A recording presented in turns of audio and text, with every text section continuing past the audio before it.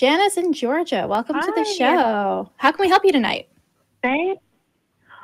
I so appreciated, V, your mention of the relationship escalator. That's a concept I found early in my exploring polyamorous social circles and blogs and stuff. And I really like the idea of getting off of it. What's difficult is I seem to have kind of a rut that when I start a relationship, instead of holding back and being like really logical and rational, I just dive in head first, which doesn't always go really well. So apart from, not doing what society expects us to do with the relationship escalator, how do we keep from going right over our own personal waterfall? Oh, that's a really good question. I actually have thoughts on this. I think, society kind of portrays this notion that like your sexuality is going to be something that's so innate that the way you approach relationships is going to be like relatively consistent across time or something absurd like that. And I think it's important to remember that, like with any interpersonal skills, dating and relationships are a skill. It's something you develop.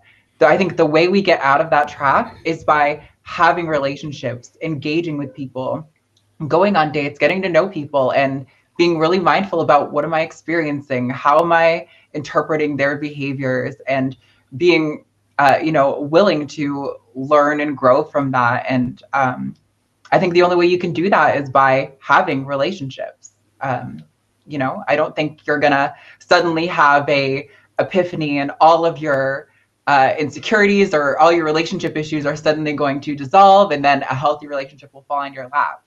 I think it's going to be something you have to strive for and work for, just like any other skill. That makes a lot of sense.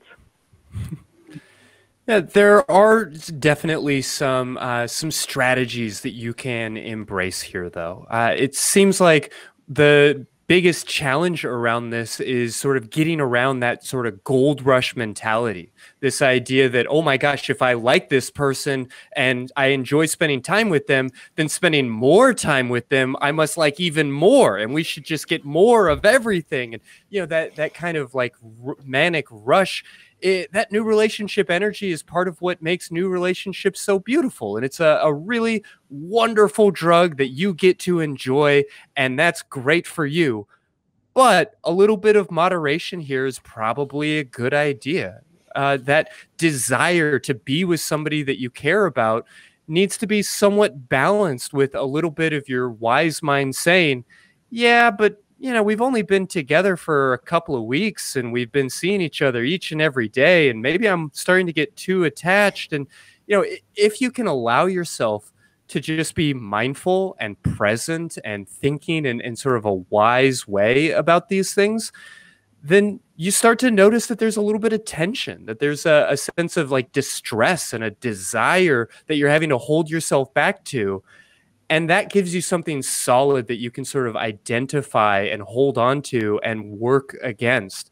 I might encourage a little bit of radical acceptance, as that's a DBT skill as well as a sort of meditative process. I can include some links regarding that topic in the show notes for this episode.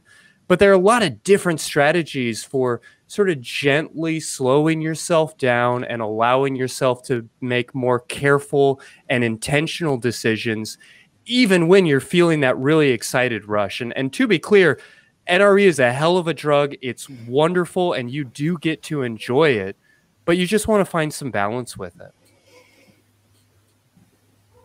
Got it. That makes a lot of sense. Yet another way to use my DBT training. Yeah, there you go. There you go. Stop and think. I love it. Thank you so much for calling in, Janice. We really appreciate your time tonight. Well, thank you. I appreciate this show so much.